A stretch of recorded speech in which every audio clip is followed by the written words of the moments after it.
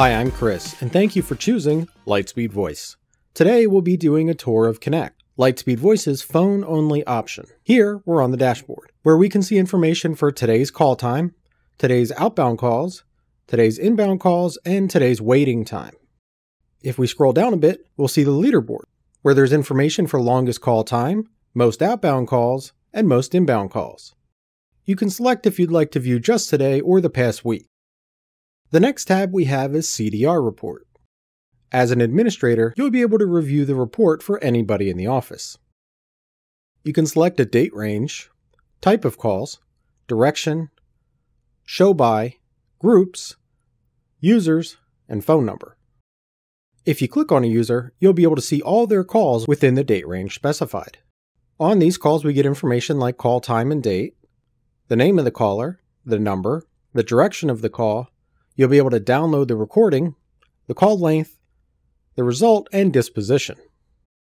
If we scroll down a bit, we'll see some graphs for CDR Total Calls chart. We also have CDR Calls in Seconds chart. In the upper right, if you'd like to download this report, just click the download button. CDR Hourly Distribution will show a breakdown of inbound and outbound calls throughout the time selected in the date range.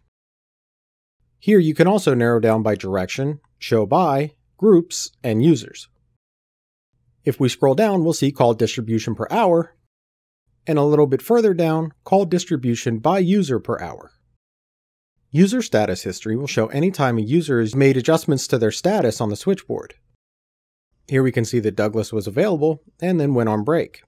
We'll also get information about time in, time out, how long, and who it was changed by. Call history will give you a total breakdown of all calls inbound and outbound within the office. Just like with the other breakdowns, you'll have the option to choose the date range, the user, which direction, and the type of call. Some of the information we'll see under call history is destination, direction, dialed number, user, call date, duration, and on the right we'll have the ability to play recording, which will play it right through your speakers, download recording, add prospect to Phonebook, and hide prospect. Download history will show any time a fax has been downloaded within the office. Below we can see some faxes that have been downloaded, including when the fax was sent and when it was downloaded at. On the right side of the screen, we'll see our switchboard. Here we can see all the users in the office and their activity. We can customize who or what we see in the upper left by choosing either user list, groups, or queues. In the upper right, if I click the gear icon, I'll be able to customize these views. A great new feature of Connect is the ability to drag and drop to transfer calls. You can see that I'm on a call, and once I'm on a call, there will be a drag indicator next to the phone icon. Click and hold, and you'll have the ability to drag that call either directly to another extension or to their voicemail.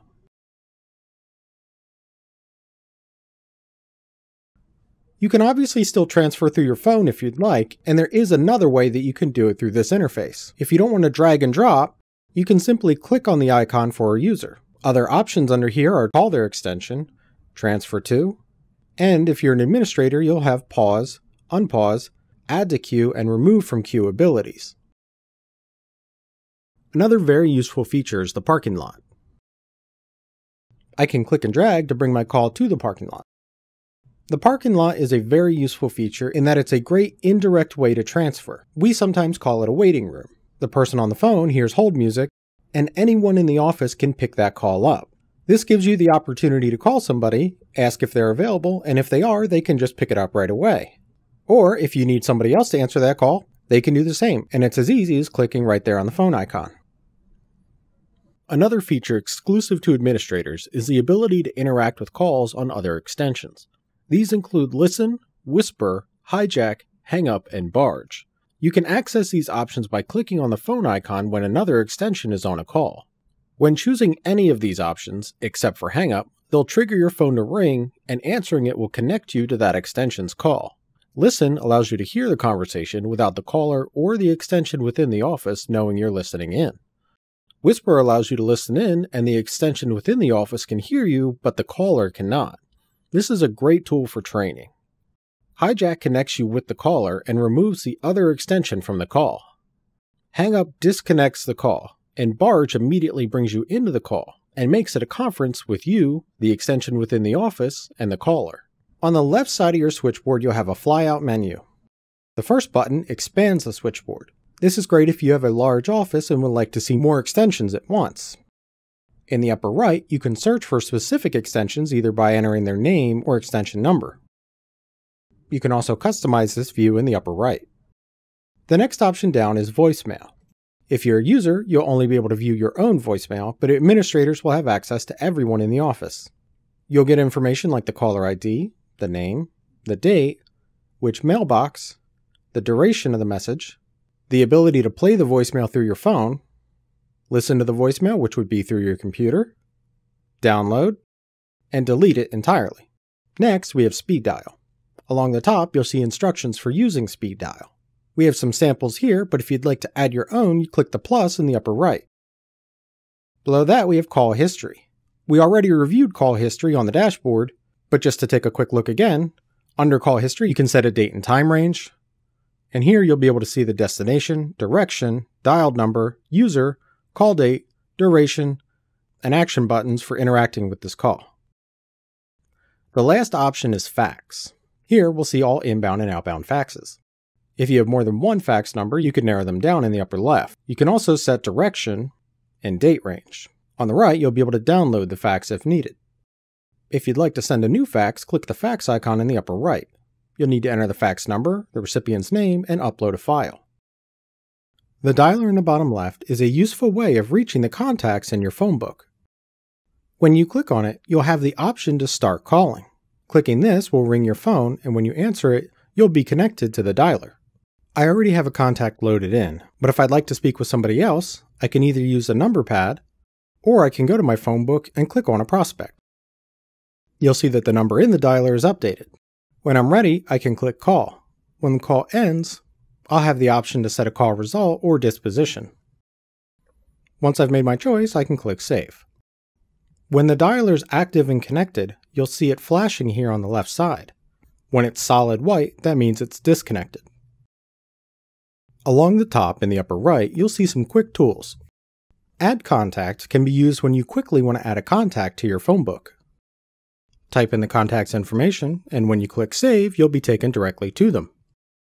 The next button over is for chat. Here you'll be able to communicate with anybody in the office. Just click on a user, and then you can start typing your message. You can also do group chats by clicking the icon with the plus next to it along the top. To the right of chat is your notification bell. Here's where you'll see notifications about text, faxes, and other. If you'd like to not receive notifications for a particular category, just uncheck it. Next, we have the gear icon. Under this icon, we can go to Settings and Log Out.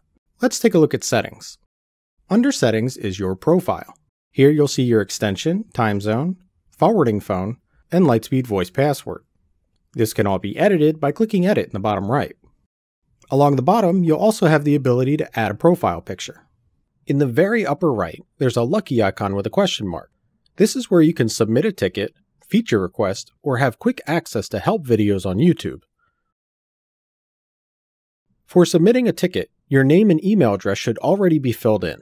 You just need to type out the description, select the affected area, and upload any screenshots if necessary. Then click Submit.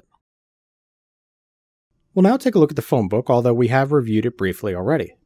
Here we can see all the contacts we have in the phone book. They can be called by clicking the phone icon next to the number. If you'd like to add another contact, you can either do that along the top where it says Add Contact, or click the plus here in the upper right. Clicking on the contact will take them to the contact page and show any information you have saved on them. Next, we'll take a look at Messenger. Messenger is where you can send and receive text messages. If you're an administrator, you'll be able to see all messages within the office, whereas users will only be able to see the ones for themselves. You'll see the outgoing on the right and incoming on the left. If you'd like to send another text to this contact, you can click the text icon along the top. If you have a template you'd like to use, you can select it here. You can also quickly go to the Manage Templates page by clicking Manage Templates right here. I've loaded in my template simply titled Hello. The subject is for internal use only. My message automatically loaded along the bottom. If I'd like to attach a file to this text, I can do that here. We also have the ability to use shortcodes to link any information we already have. Once you're done, you can click Send. We'll now take a look at Management. Under Management, we have Account Settings, Lead Settings, and Phone Settings. We'll first take a look at Account Settings. Under Account Settings, we have Roles and Permissions, Groups, and Users. Roles and Permissions is where you can make adjustments to how administrators and users access Connect.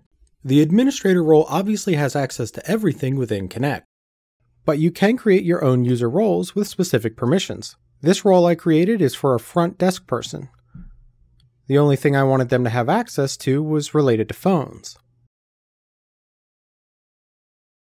If I want to assign somebody to this role, I can click Edit, go to Users with or without roles, select one or multiple people, and then click Save. If I'd like to give a user more permissions, I'll click Edit, and I can expand the category to give them specific permissions, or I can just select the entire category to add all permissions. Next, we have Groups. Groups are a way to organize your Office users. You can edit the name for this group in the upper right, and you can make adjustments for assigned and can view, view only, or neither. To create a new group, click the plus in the upper right.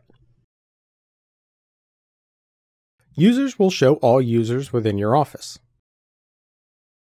On the right side, you can delete a user, change their user password, reassign the user, or change the user type. Clicking on a user will show you more information, including their roles, groups, and any permissions they have. You can create a new user by clicking the plus in the upper right. Under Lead Settings, we have Blocklist. Blocklist will show any emails or phone numbers that we have blocked. You can block in just specific directions like inbound or outbound, and you can block calls or SMS. Here I have a spam caller, so I just block their number inbound. Below that, I have someone who really doesn't want to speak with us, and to avoid any interactions, I've blocked them in every way possible. You can add your own blocks by clicking the plus in the upper right. Under Phone Settings, we have Fax, Extension Control, Parking Lots, Queues, and Ring Groups. Under Fax, we can select the fax number along the top if we have more than one, and then we can select for each user if they have access to inbound and outbound. Whenever you make a change, be sure to click Save. Extension Control is where we can make updates to the extensions of each user.